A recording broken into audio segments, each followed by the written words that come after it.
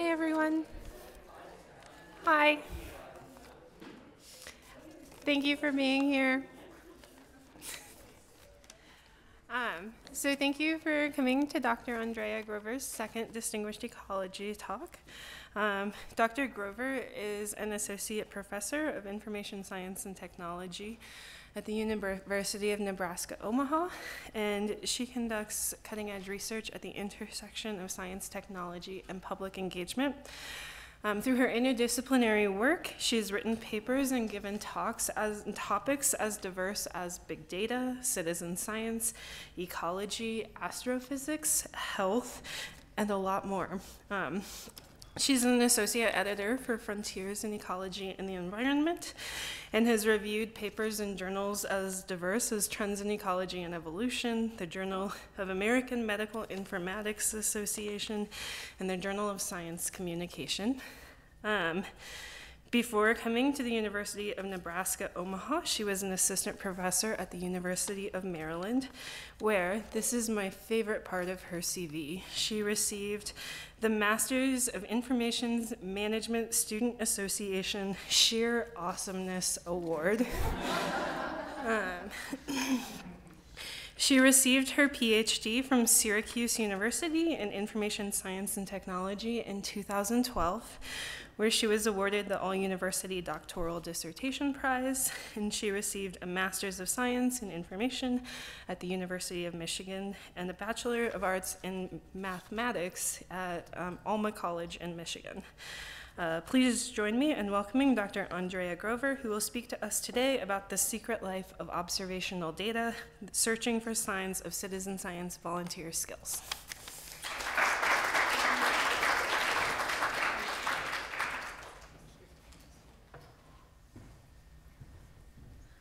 Well, thank you all for being here on a really lovely afternoon. I always expect lower attendance when the weather's nice.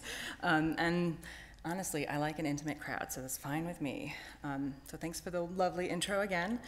Today I'm talking about some research that I've been working on for, I would actually have to do a little math to count, several years now, because we've had multiple no-cost extensions because COVID times. And this has been a really interesting foray for me into evaluation research, which is definitely a very specific specialty.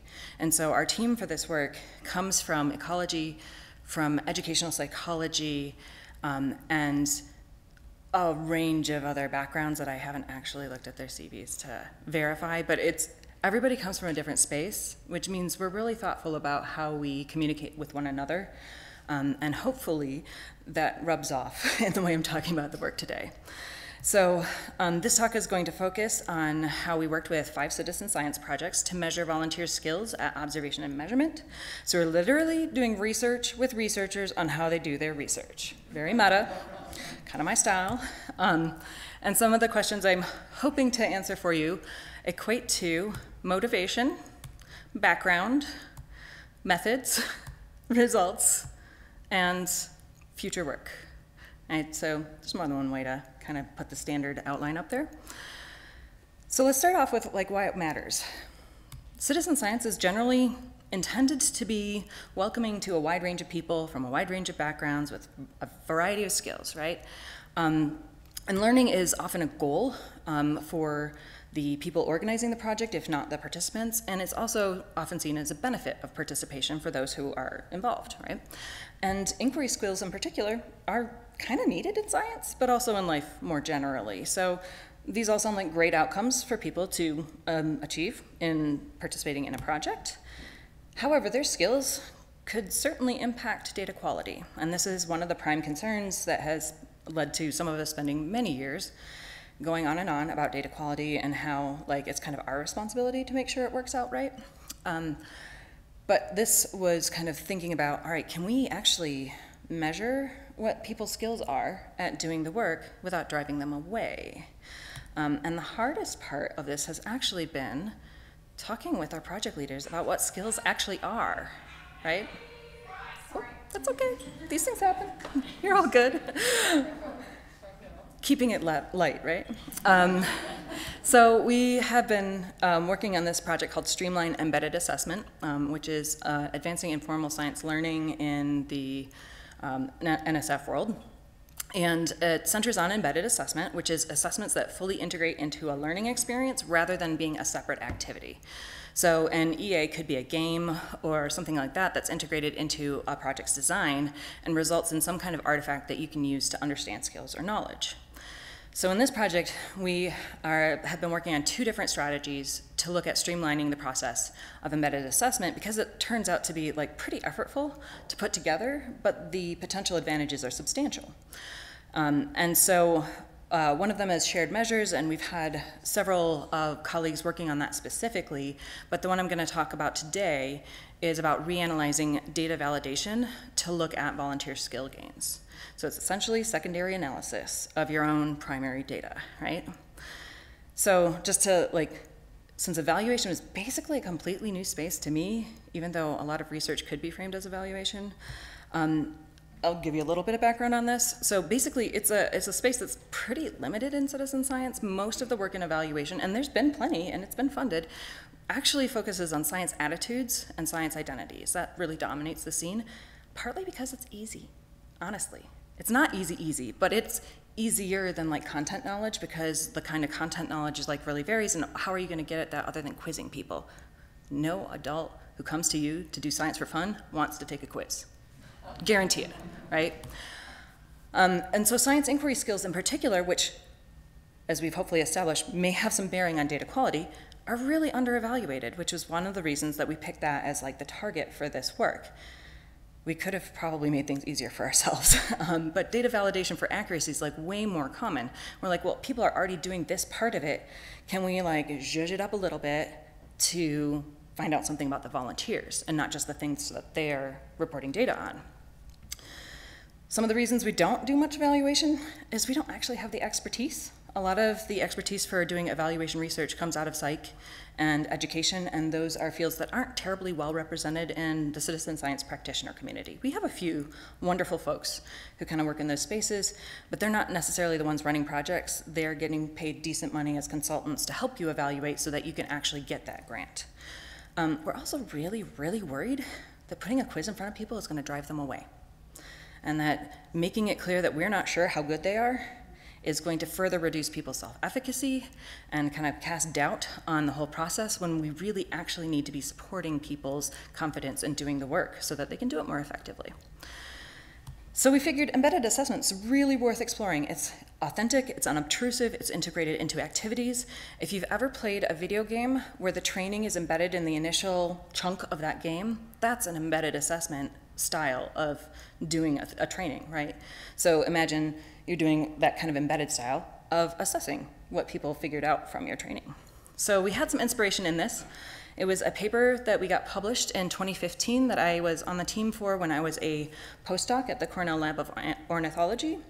It was probably the most fun paper I have worked on for a large chunk of time because we had a fantastic team of information science, social science, kind of behavior-minded people, along with bird experts and statistical modelers and the people who built the software. And so we actually had all of the elements that we needed to really pull some insights out of the data there.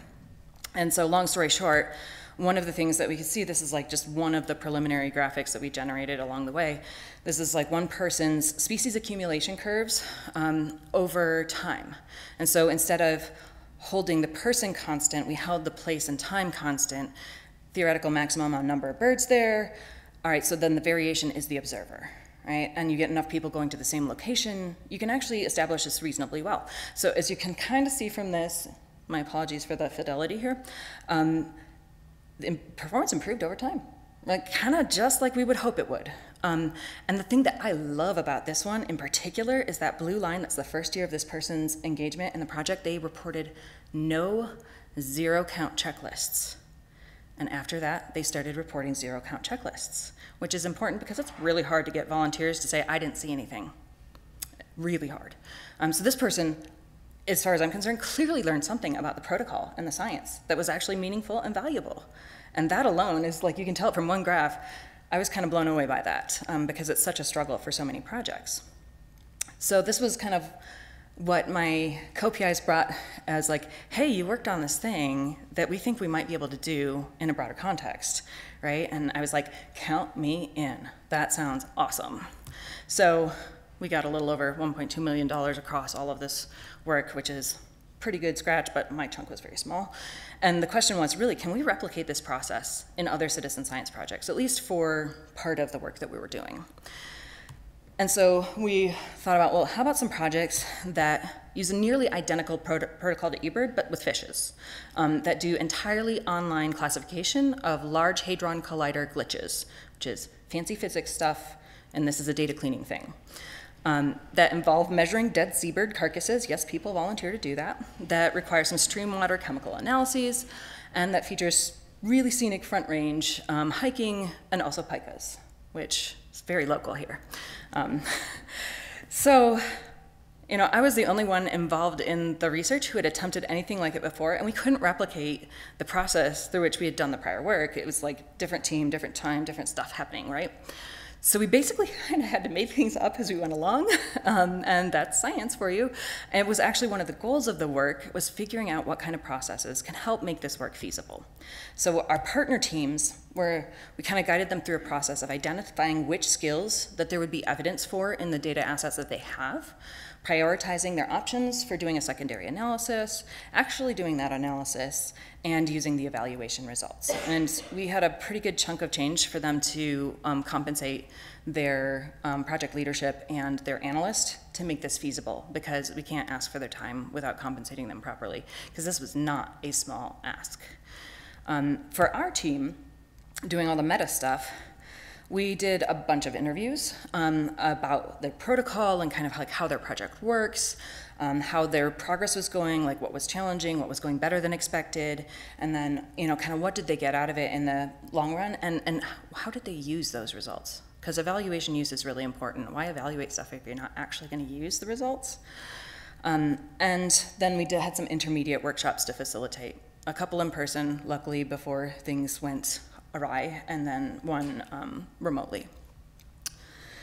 So we kind of walked people through this process to figure out what skills they could potentially do an analysis for. So we had them brainstorm all the science inquiry skills that they could think of that volunteers might apply in their project, and then ask them, is that actually a skill or a measure of a skill? And they're like, for reals, what skill is that? And then, if yes, is it in your database? Do you have data on this thing? And then, if yes, prioritize your options and pick a winner, something that you think is going to really be worth the time that you're sinking into this. So I'll give you an example of the decision process for Gravity Spy, which was the entirely online project. It's a physics project on Zooniverse. So we started talking with our partners to identify the inquiry skills that might serve as variables for their secondary analysis. And so in that first conversation, they identified 11 kind of things that they thought might be useful and wanted to think about for their secondary analysis. So we looked closer, we poked at them a little bit, and eliminated one because it wasn't actually a skill. It was just like an event that can happen for some participants, because it's got a leveling system where you kind of increase difficulty over time. And if they weren't performing well after leveling up, they might get leveled down, but that's not a skill. That's kind of your own intervention for your data quality purposes, right? And then it turned out that 3 of them that were of interest didn't have data related to it already in their records. So we had to throw those out as well. They'll have 7 skills. They prioritized it down to 2. And then out of those 2, they picked the one that was the starting place for their secondary analysis. So it's actually pretty easy for the projects to decide what skills were in their databases, which skills were not, and which ones they thought were going to be most valuable to them to dig into further. The trickier piece was actually figuring out what counts as a skill in the first place. I'll come back to it in just a second here. So I want to give you a little introduction to these projects. I'll go into a little more detail later, but Gravity Spy picked accurate pattern recognition, and you can see that accurate data collection is really a theme in one way or another across all of these projects that we worked with. And in hindsight, we kind of think that we accidentally guided them in that direction by requiring that the secondary analysis should use data validation records. right? And so we went through this detailed process on the prior slide to kind of like narrow things down with each of these projects, but it's kind of easy for us to forget that something as straightforward to say as collecting data is actually really complex. So they had to break things down further to find things that we could actually measure. And so I actually came up with this visual as a way to help identify what skills are involved in participation, but it took some time for everyone to get it. So I had to do a lot of explaining, and I think it was mostly because the distinction between protocols and tasks and skills were not particularly well defined. It's like protocols is like what steps are there that you're telling people to follow, and tasks are what are those steps, and then the skills are what do they need to be able to do to succeed at those steps, right? So if we think about accurate data collection as a skill on the surface, we might think that we could just figure out what volunteers get right and what they get wrong, which is really important, but not that useful for evaluation because it doesn't tell you where things start to go wrong for people. And so laying things out this way and then analyzing data related to each piece lets you identify exactly where the things are not as you want them to be, which becomes your intervention point for providing new or different support to volunteers in some way. So I'll give you a couple of examples of what this looked like when our project partners kind of went through it. Alarm is a water quality monitoring project or group of projects actually based in Pennsylvania. So their focus was demonstrating that people know the protocol and are following instructions properly. And so they do shale gas extraction monitoring. Some of the key steps for them include, metadata, chemical monitoring, and visual monitoring, which then break down to kind of these sub-steps that people have to succeed at. And for the Front Range Pika project, they wanted to check whether people were accurately navigating to the survey sites because the goal was to go to locations where pika had been historically documented as being present and evaluate whether they can find pika there now. So they have to navigate to the site, they have to conduct the survey at the right location, they have to document the survey location appropriately. And so some of these things are much easier to evaluate than others, and using the GPS to navigate to within 200 meters of site coordinates actually was the one that was most concretely achievable for what they had in hand and were able to work with at the time. So what these projects found on the overall is that it's definitely possible, but it's not always a reasonable venture. And it's really important to ensure that costs and benefits are actually balanced. So that's a piece of it that we're still working on finding better ways to articulate. But I want to share some of the specific findings from the analyses our partners did, because it's kind of cool stuff. And they found some really interesting little tidbits. So Front Range Pika project, their work was cut off before completion due to COVID. They're a partner at the Denver Zoo, so a lot of their staff kind of got evaporated pretty quickly. But they found the entire process of thinking through how to evaluate skills and skill gains was really beneficial for them to think about how to get high quality data from going from solely focusing on QA/QC to eliminate the bad data to thinking about volunteer skills. So putting thought into what skills are lacking or what are common mistakes and what might influence baseline skills and trajectories for improvement in skills and all that stuff that we spent a lot of time talking about together really felt like a valuable effort to them. They highlighted ways they might be able to improve the amount and quality of data they got through training and volunteer feedback. So ultimately, they decided to redesign their volunteer intake forms to get records of some of the key details that were missing in their data to enable them to do stronger evaluation work moving forward. So even though we didn't quite get the nice shiny bow tie on it at the end, we thought that's a win. That has set them up for a more successful future, and that's great, right? Then we go to reef. Reef involves volunteer divers in monitoring fishes on coral reefs. They have a literal boatload of data, maybe multiple boatloads of data. So very different challenges from the Front Range Pika project. Their protocol is also the one that's most directly comparable to the eBird project, like to the point that when we were working on that paper with the eBird team, they speculated that reef would be the project that could replicate the work that we were doing at the time. So all the things came around with that. So 10.2 million records is a lot to wrangle, almost 30 years of data, right? Which is kind of a dream and a nightmare at the same time, like for reals. So, of course, I got the visuals wrong. Oh, right. So we helped them find a professional statistician because they didn't have internal capacity for that, and that really paid off. because we got a really good statistician for them to work with. And this is not my analysis, so please don't ask me about the stats. I will not be able to answer your questions. In fact, I'm using some of their description directly, so if it sounds good, it's because a trained ecologist who does statistical modeling wrote it up, all right? So across the surveys that were included in the analysis, the divers saw between 0 and 160 species, the mean of 48, standard deviation of 22. Most of the surveys were likely to be about an hour long, but it could range substantially, like really substantially, just as long as your oxygen tank is going to last, essentially. So they decided to normalize for dives of longer than 15 minutes, but no longer than 3 hours, which is important because being down for a survey for longer means you will see more species, right? So unsurprisingly, they focus their modeling on species accumulation curves, since it's a general relationship that can be modeled with a variety of statistical forms. And so this raw data here shows a positive but saturating relationship between species observed and bottom time, which we could fit with a bunch of different statistical models, like a generalized additive model here. So there's a lot of variation in the data around that curve. So like fit's like, and they went all out to generate the most complex model possible to account for all the variation they could. Because we gave them the money to do this, so why not? And they also recognize the trade-off that complex models are more computationally intensive and take much longer to run on the computer.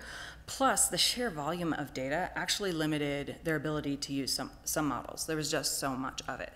And this was after they broke it down regionally. So they were looking at 8 different regions, I think, for where these dives occur. So it's pretty intensive. So this is the actual model that they developed, and it hands down the most analytically complex work any of our teams did. They had a goal of publishing a paper on this, but due to some of the other upheavals in 2020, not just the pandemic, it got pushed off track a bit. But they did some impressive work on the analysis, and bottom line, their models worked, and it showed that people learn at different rates, and some folks even lost proficiency over time, which is actually kind of consistent with what we know about humans. And so I've highlighted one of the terms here, group size, because it represents like a programmatic covariate that they were really interested in. So when divers start doing reef protocols, there are at least 2 models for their initial participation. There's solo dives and there's group dives. So we all expected that the divers whose initial introduction to participation was in a group setting would see the improvement fastest.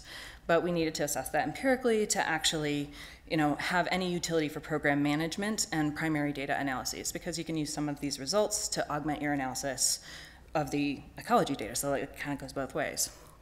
And they were still working on that part of the analysis as we were doing the final wrap-up interview with them, but they had indeed found a positive relationship between group size and species detected, which is also basically exactly what we would expect based on what has been observed with birders as well. So it's really kind of cool to see some consistency in how humans perform with different taxa and different settings, but a very similar protocol. So we felt pretty good about that one, and all of that equation, it's just like, yeah, that's about as good as it gets for me. Okay, so back to alarm. They have shale gas volunteers monitoring for potential fracking impacts. Some years ago, there was a lot of concern about fracking in upstate New York and Pennsylvania. And so they started monitoring before any of the fracking got going and kept monitoring as time went on. And they were looking for pollution events on small streams. And on the other hand, they went to the other direction with a simpler and smaller scale analysis.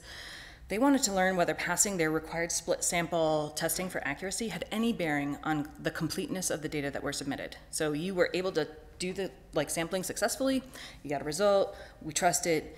Did you actually do the whole thing, right? And then also considered whether engagement with program staff impacted completeness as well. So all the follow-up work, all of the volunteer management effort that they were pouring into these volunteers, was it paying off? So they pulled their data. They actually digitized manual records of trainings and follow-up contacts, and ultimately their evaluation showed that the project wasn't accomplishing the goals they had set. So they ended up shuttering the program. And that's not the storybook ending that we might want to see. We still think it's a win because it informed an important decision about how to use limited resources for maximum impact.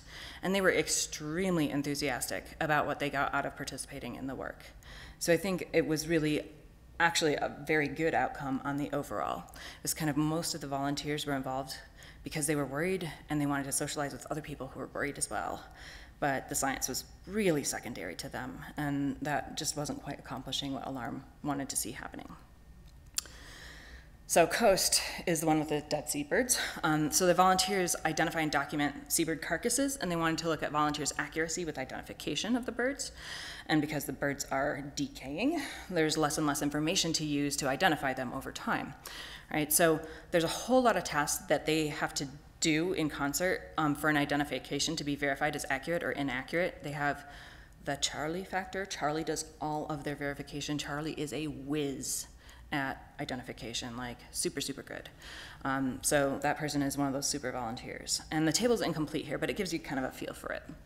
So 2 of the important steps are photographing the carcass and then making some body measurements. And the volunteer makes those measurements depending on which parts of the carcass are still available, and then uses that evidence to help make the identification. So these body measurements were the primary focus of their analysis, and COAST encountered the fewest challenges of any of our teams because in many ways their systems and organizational capabilities were already really optimized for doing this kind of work. They had an amazing postdoc on staff who was really, really good at analysis. They have done a lot of evaluation work over the years, so they're on board with kind of the mentality, and they have worked real hard on like keeping their data in really good shape over time, and like a pretty comprehensive data set, including details that most programs aren't tracking. So across the population, the wing and bill measurement accuracy really doesn't change much with experience, but tarsus measurement accuracy does actually slowly increase with experience. The really cool thing, though, was that the results suggested that coasters take more care with the carcasses when they're in worse shape. So they're relying on other cues for ID when the bodies are more intact, but when push comes to shove and it's really necessary for the ID, they will exactly follow the protocol and be much more careful with their measurements, which they found very entertaining because they really strictly instruct their volunteers to measure all the things and use that for the ID. And obviously people aren't doing that all the time because this is how people behave, right? But now they have a lot of information that they could kind of think about leveraging as they're doing their training around this. They also estimated that they could see a 0.1% improvement in data quality if they aggressively addressed this. And for them, it wasn't worth it because updating training materials is expensive. They have exquisite training materials that are very carefully developed. And so like that level of investment for such a small gain doesn't make sense for them. But now they know with confidence exactly how this thing works, and it's like one more thing they can check off, yep, we have optimized this piece. So overall, I'm gonna give you an overview of some of our surprises that led to the key results that I'm gonna go into momentarily. And along with these points, I'm gonna share some of their experiences with you in their own words. So everybody reported getting so much out of this in a range of ways, and some of them we really didn't expect. In particular, the kind of collaborative process that we were going through with them was something they really appreciated, and literally everybody involved was really happy with that part, and we weren't quite sure why, because it wasn't necessary for them to actually do this work. They also just didn't do some stuff that we kind of thought or assumed that they would, so mostly they ignored participant demographics, because as they very quickly pointed out, there's nothing actionable about that. You can't make people younger. You can't make them like have another degree under their belt. You know, all of those kinds of things actually aren't that meaningful. They also didn't really explore those learning trajectories like I showed with the initial eBird results, because again, that wasn't something they saw as being particularly actionable. That's just how much one person might improve with some practice. Right? And so kind of what it tells you is like you could weight data from different individuals if you want to for your analyses, that would be possible, but that wasn't the evaluation they were looking for. And then they also really actually found the process useful for evaluating skills, but the secondary data alone was not enough. Every single project added in additional data about participation or context in some fashion. So you couldn't just do it with your validated data. So some of the benefits were kind of interesting to hear them talk about. So this project leader really called out the value of the reflective practice that we just don't always cultivate in our own work, and how that had really reshaped their understanding of evaluation and how projects can grow and evolve. And I could not have paid them enough for this last line. Although they clearly felt that they benefited from working with us, I suspect that a lot of that was actually attributable to the reflection that was required throughout this entire process. You had to really think deeply about how things were being done for your analysis to mean anything. So the kind of key results that will hopefully be forthcoming whenever the manuscript review is completed, I'm giving you the high-level overview here. A lot of the decisions that they made in the process of analysis were really guided by how accessible their data were and what they planned to do with the results. So very practical in the focus. They wanted to support changes to their own programs and optimize how they're running their projects. And they also opted for things that they felt had potential impact for the field of citizen science. So these very communitarian-minded folks. When it's talking about like available data, some of them had filing cabinets full of data sheets, but available data from a practical standpoint basically meant ready-to-use data. They definitely did some heavy lifts on the data prep, though, and that was one of the major challenges. Anybody not think data prep is a lot of work? All right, you're all very experienced with this sort of thing. It's like, I always tell the students in my analytics class, it's gonna be 90% of your work, is just getting that data into shape to do an analysis in the first place, right? And so we expected this to be a lot of work, but it really kind of drove it home to see how they worked through that. And then sample size really matters at both extremes. We deliberately chose projects that were a range of sizes, a range of ages, a range of participation styles, because we felt like we would get more insight out of that. So we had the 10.2 million records. We also had maybe a few thousand records, right? We had projects that were 3-4 years old and projects that were almost 30 years old. So we really had a lot of variation there to try to understand what was going to be a make or break factor in their success in going through this process. So with data accessibility, one of the projects was like, well, you know, we have all the source data that isn't in the database, and somebody could actually pull them out of these enormous filing cabinets and kind of fill in the blanks of the database. It was definitely possible, but it would be so much work. We couldn't pay them enough for that. Like, it just was out of scope, because it would have also taken so much time. So they chose not to pursue some of the things they might otherwise have gone for, just because this was not a practical thing to get into. And the accessibility of the data was definitely not like an isolated issue for this particular team. So like REEF, with the group participation and solo participation models, that was not in their data set. They had to derive it. So to derive that, they had to look at where there are other people submitting data at the same time and place. So basically doing a bunch of record matching over 10 million records and adding a column saying, is this group or solo? Which is that's a lot. I would not sick my students on that. But there were also some other kind of limitations that they ran into with secondary data. So they had some really interesting observations on how the technology has been developed to prevent errors on the volunteers' part, but in the process, it actually erases the evidence of errors and therefore learning. And this was independently like an issue for 2 of the projects. So we don't capture the error state when people go and fix things. We just, like, all the form field correction stuff that is actually best practice, so you get the cleanest data you can. If they make an error and the form's like, nope, fix that, we don't know that that happened. So we don't know how many times people ran into an error before they could just whiz through it with no problems. And so that was a thing that we felt like, well, it would be cool and valuable to like look at that, but it's not so feasible, right? And it turns out, of course, that doing any kind of updates to data capture on the infrastructure is like nigh unto impossible in terms of the cost and the effort involved. And so it really would have to pay off for it to be worth it for them to do that. Of course, we all know data prep takes some work. And this one is what we expected to be the case, but seeing it played out like this was just really wild. So they had done a brilliant job of their primary data, but anything like how many trainings a volunteer attended or how many kind of outreach events they participated in.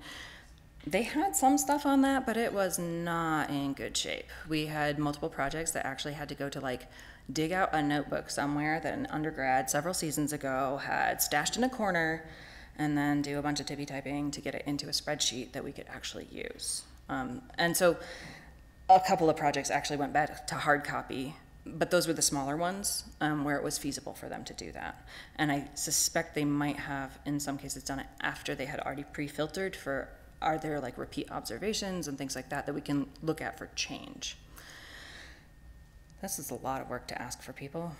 Most projects, like this is absolutely a deal breaker, right? We would not do this. However, it is something that we can use going forward in terms of like, well, what should we be capturing up front? What should we be designing our systems to log? What should we be storing about our volunteers and how they're engaging so that we can actually do a cool analysis like this in a year or 2 years or 3 years, right? So with sample sizes, I mentioned both extremes impose some limitations as well. And so the ginormous database, they actually had months of delays because it was so difficult to extract exactly the right data, but not too much, and then actually ship it from, is that San Diego to Portland? Like, the internet tubes are not big enough for data like that, interestingly. So it was a real challenge that they had to try multiple ways to work through. And then at the other end of the spectrum, you know, they ended up looking at, can people actually just do the thing as a point in time and not as an improvement with experience, right? Because they just didn't have enough people coming back in the limited data set available to be able to really assess any changes in performance. So they really focused their effort from that point forward on like, how do we set ourselves up to be able to look at this next time around? So I'm getting through this way faster, which means we can have more of a conversation about it, which is awesome. All right, so there were a couple of opportunities for future work that we have kind of identified from what really stuck out to us and that we're hoping to work on in the future if the NSF gods love us enough and give us lots and lots of money. So the collaborative process was like really valued, and we really want to know why. Because this is something like you can deliberately structure things, you can create little communities of practice, you can create peer support groups that help each other through working through like a process like this. There's social accountability wrapped up in that. There's having other people think about your project and how it operates, and they're gonna come at it differently from how you do in ways that like can open up some new possibilities. So we have some ideas about why we think this was useful to people, but we really need to actually ask directly and try to like establish structures that kind of replicate this field in different ways and see if it still plays out as effectively for them. One of the biggest things and the most solvable things is we actually need that data on volunteer engagement and sometimes volunteer characteristics linked to the scientific data that the volunteers are contributing, preferably at the source. We need extra tables in the databases that summarize the stuff about the observers. And this is where we're like, we pulled in Greg and we're like, come on, SitSci folks, you are in a perfect position to help on this. And that's also where we would get like a value multiplier effect by making it available to so many other projects. So we're really hoping that if everything works out nicely, we might be able to actually roll some evaluation tools out that will help these project managers, you know, kind of level up what they're doing. Finally, there was a really interesting one that one of my co-authors loved, and this was one of those weird kind of things that happens when you have an interdisciplinary team. So we saw that these different projects that had different ages and different maturities were really getting a different level of value out of the work that they were doing. It was more profound and less profound, depending on where they were in the project evolution and their lifespan, right? And this is very logical. Well, it turns out software development has the concept of a capability maturity model, which I'm aware of because I come from the tech space. None of my co-authors had ever heard of this. And it basically says, as a project or an organization matures, they lock down various capabilities that let them improve their performance over time. And there's always usually multi-level, and there's certain kinds of things that you use to classify how they're performing at these different levels.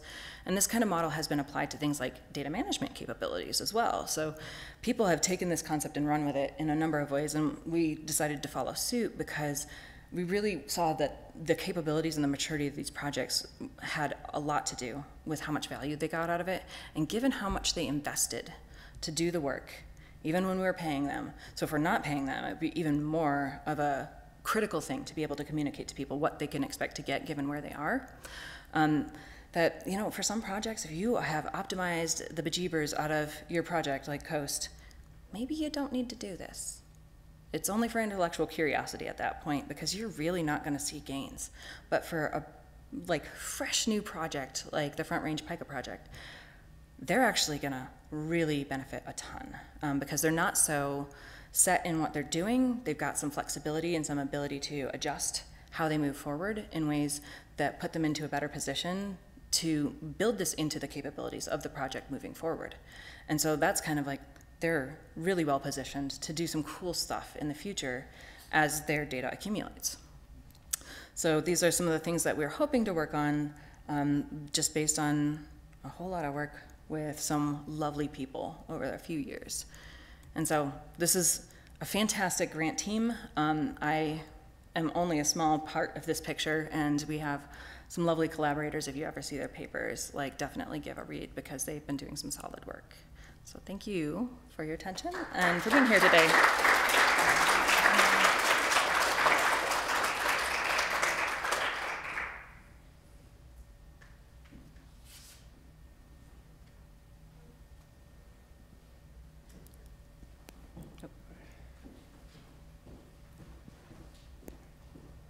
Fantastic talk. Whoa.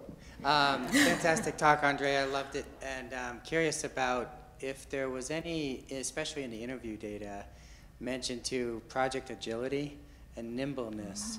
So when we're implementing evaluations as described and we're starting to iteratively learn about effective ways to improve our process, is there any indication that they have the agility and nimbleness to make those changes?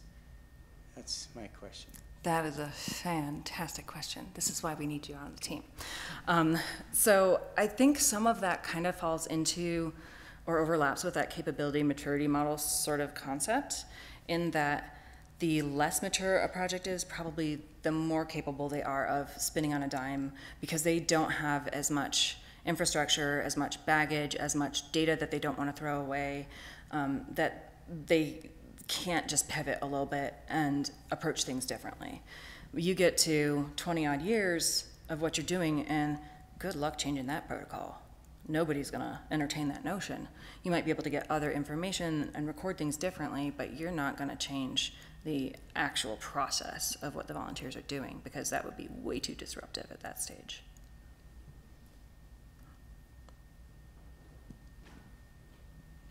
So I was struck, thank you again, I liked it was very informative. I was struck by the data that you presented from the ALARM program in Pennsylvania, where they found that people were less motivated by the science, but more motivated by sort of their own perhaps political interests, I'm guessing. So I'm just wondering, was it part of your study to determine whether or not any of these organizations, when they shared the scientific results with their volunteers, if that affected their engagement and motivation to continue participating? Because I know that is one of the concerns of citizen science efforts and endeavors, is maintaining the relationship with their volunteers long term, so they don't have to train new ones. Yep, absolutely. And then they have the longevity of their data collection. But I'm just wondering what that relationship was, if you know of it. So in that project in particular, so this, forgive me, my brain is a little tired at this point. The specific kind of thing that you were asking about, like the returning results to volunteers and stuff, that was not really part of the picture that they were looking at, because they actually hold community workshops to work with the volunteers to analyze the data. So they're like really in deep in working with them on the results and making sure they're communicating appropriately.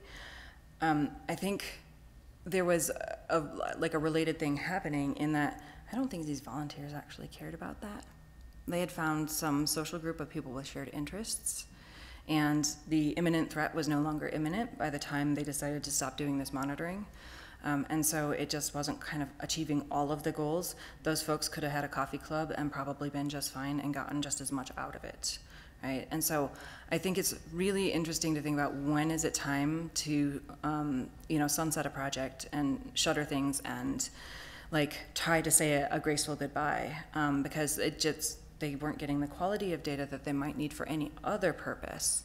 And they weren't seeing signs of the stuff that they were really concerned about. And so it seemed like, with the resources they have, that's probably not where the sweet spot is at this point.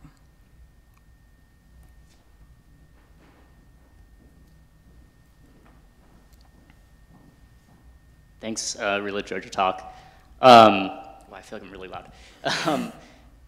I was struck by that finding, that like a lot of these programs didn't think that, changing the demographics of their participants was actionable. Do you think that that's true, or do you think that these particular programs, like, it is actionable, but they maybe valued like data quality over that? And then kind of a secondary question there seems to be this like perceived trade-off between like data quality and participant, how widely you recruit. Do you think that that's true, or that's a real trade-off, or like is that just a perception and you can actually get at both of those things?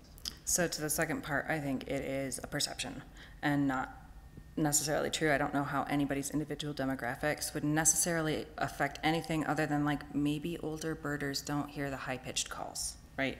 We know that happens actually, hearing loss. Right?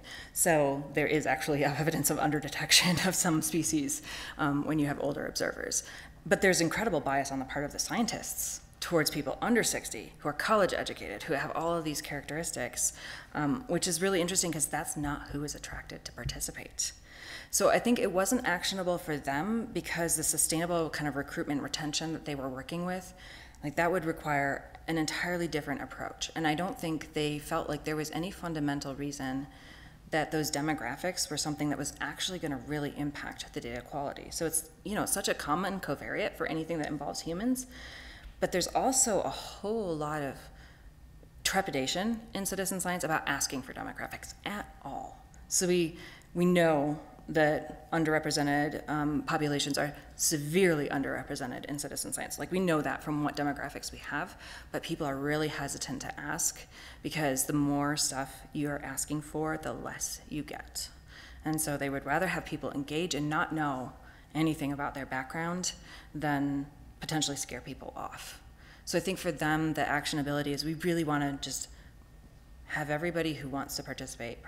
And probably they were just like, we're not overhauling our recruitment processes unless there's something really major happening here, and we don't think that that would probably be because of demographics. That's my guess on kind of what the rationale was. It's a great question. Thanks, Andrea. That was a great talk. One of the things that struck me as I was looking at your framework, thinking about the purpose and tasks and skills, and applying it to citizen science, I was actually thinking, backing that up a little, and maybe wondering about your thoughts about co-opting that for in the academic setting, bringing graduate students who, we assume, for example, oh, they know how to do this. How do we know how to do it until we've tried it, right? And so I'm wondering about that kind of framework for whether you're talking about recruiting, undergraduates for a particular task, or bringing in graduate students for transparency of these are the types of things that we're expecting. Have you thought about that? I have not, and I love this idea because we make a lot of assumptions about people's capabilities, and some of the early kind of conversations that we had around what's a skill, what's not a skill, and we're like, well, you need to be able to operate a computer to do data entry. You need to be able to read, right? And these are all skills, and they're critical skills, and they're important, but are they science inquiry skills? Well, that was an interesting conversation, but it kind of was neither here nor there, because you don't have information on that if they don't have those skills, like they are not participating. In terms of like, are we actually teaching the right skills? One of the things that I didn't highlight here, but was kind of an interesting reflection from the project as a whole, including the other strategy, is that often we want people to succeed with things that we are not training them to do, and we are assuming. And so that's one of the reasons I kind of put this, like, let's break it down into tiny little boxes as much as we can, because I even had one layer further originally, which is a little overkill, because it's actually really important that we know what we're asking people to do if we want to set them up for success. And so I think you absolutely could, especially for like a research process in kind of an educational setting, say, okay, here's the protocol, here's the things we're asking you to do. In order to do those right, you need to know how to do the pipetting properly. You need to know how to do like this dilution properly. You need to know all of these things. And I think it would make it much clearer for those of us who are blind to the complexity, because we're so familiar with it, exactly how much stuff the new folks have to grasp to get there, right? And that's one of the things I think we see very consistently with professional scientists who are working with the public, is they have forgotten what they have learned, and they have forgotten where they started from, because they've been in it for a while. And so you don't have this kind of perspective on what it is that people are bringing to the table, because you're just so used to it. It's easy to forget. And so I think like being able to surface that more strategically could actually be really useful. I love this idea. Let's write a paper. I'm only half joking.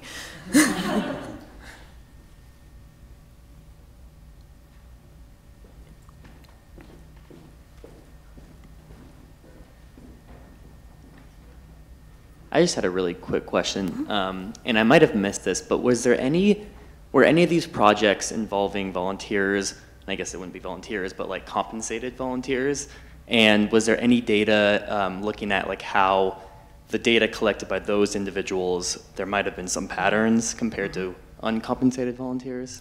I would love to see that study. We did not have that kind of project in our sample. I think, so one of the really interesting things is with the traditional volunteer population that we're usually able to draw from, one of the reasons it's a biased sample and not representative of the full population is you have to have the wealth to be able to spend your leisure time on science.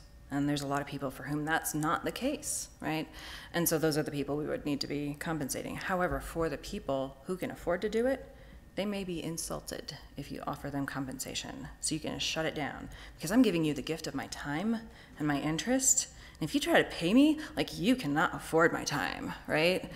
Like, seriously, you cannot afford my time. So like, it's kind of a catch-22. I think you would need to do an all or nothing on those kinds of setups, or have a really specific kind of structure where, yeah, we have lots of people who are volunteering, but we also have this group of folks that we are kind of mentoring through participation and compensating them for it, like in an internship model or something like that, right? I think you could pull it off if you framed it that way, and that would actually be pretty appropriate. But we don't have that kind of analysis, and I would love to see it, because it would be really interesting.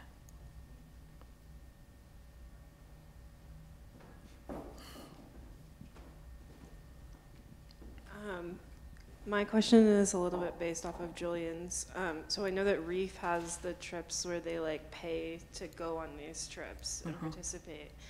And so I'm wondering if the people who physically pay to do this, if there's any difference in their data, or if that was just chalked up to group size. That is a fantastic question. I don't know if they actually looked at that specifically, or if like the group size is reflective of ability to pay. I think the other factor there is like, I don't know how much it costs to do scuba diving. My guess is it's not cheap for anybody, right? So you already have to have a relatively wealthy kind of lifestyle to be able to do that for leisure in the first place, and then being able to do a group trip. Like, you've got to already be somewhere with coral reefs that you can dive to. So you've already probably paid for travel, unless they're people who just happen to live in the area and do scuba diving. So I don't think they looked at that specifically, but it'd be kind of interesting to ask them if they thought about it. I love it. So I'm inspired by several of the last questions, but really thinking about Miko's question about understanding the demographics. With the groups, the organizations that you studied, in your project. Do you know if the primary motivation of the citizen science program was to answer their own research questions, or was it really to sort of democratize science and engage the community and educate the community to promote civic engagement? Fantastic question. So these are, double checking here, yeah, these are all, with one exception I think, very much the traditional top-down scientist organized, we have a science goal, jump in and help us if you want to kind of project. I think Alarm is a little different because they are definitely responding to community concerns. And that's been part of their model since the start. But they definitely got a focus. They've got some things that are more likely to be science-driven than community-driven, but actually community-driven is their primary shtick. So yeah, great question. I expect it would be completely different if they were all community-driven. That would be really fascinating. It turned out to be really, really hard to recruit any projects for participation that actually really meaningfully engage underrepresented communities. We really tried, and it was really difficult. Yeah, my only suggestion for that would be slow food movements in Chicago. That sounds fascinating. It's a really, yeah, there's a lot of really cool community projects for that. My question was, knowing what you know now, after doing all of these huge analyses, if you were to start a citizen science project from scratch, what would you do differently now? Oh, I love the questions, you guys. So I think one of the things I would do is I would make sure that I had a way to capture the kind of information that your typical volunteer management system would be recording, right? So these are like formalized software systems that if you've got the money you can pay for and do, and that we would love to see built into citsci.org, but not everybody's got those resources. At the same time, you can have your own administrative records that you structure in a way to kind of capture that information routinely. If you use, like, say, Sign Up Genius for people who are going to come to a training, then you've got some kind of a record with hopefully some kind of identifier that you can cross-link somehow on the back end. And you're going to have to do more work with lining up the data, but it would be less work because you could thoughtfully structure it to kind of reduce the load than if you kind of had to do it the way some of these projects did.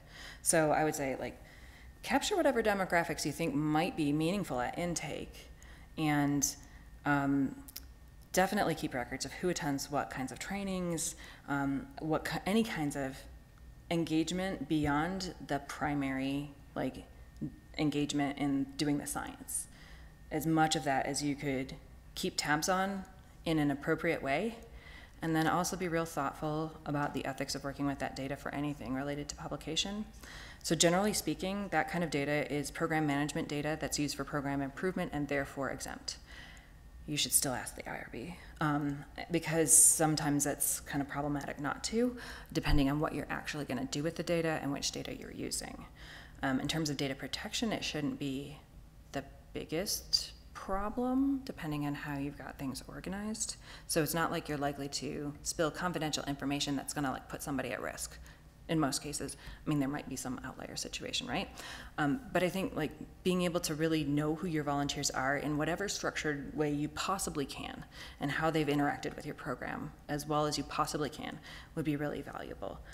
This also goes to another thing, that anytime I've analyzed longitudinal data from a dynamic, living, ongoing project, there are events in that project's history that have potential to impact what you see in the data. And there's almost never a record of it. And yet I've done these analyses where it's like, well, something happened here that made your download spike. Do you know what it was? And they're like, no, we don't.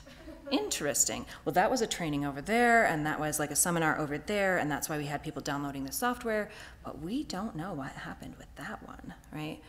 So if you actually keep records of some of these, like, meaningful events in a project's history, press, for example, if you get on, like, the BBC or on NPR or something like that, that can make an enormous impact on recruitment?